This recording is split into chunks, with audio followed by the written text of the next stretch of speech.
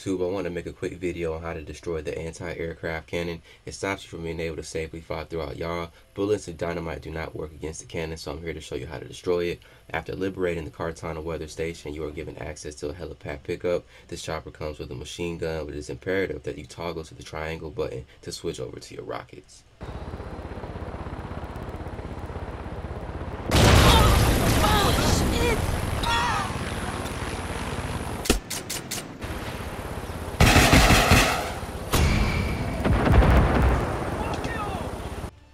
So this is the F&D site that is restricting our airspace. Let's head over and go blow some shit up.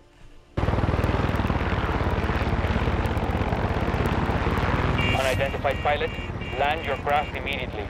This is your last and only warning. Anytime you hear this warning in the game, you want to hover as low as possible so that your aircraft won't be detected.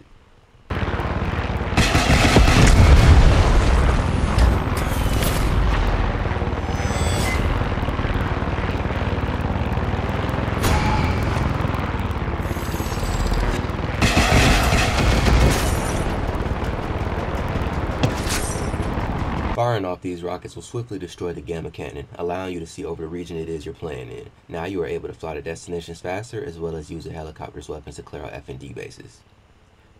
If you enjoyed this video, please leave a like and subscribe for Far Cry 6 related content and other video games as well. Thanks for watching.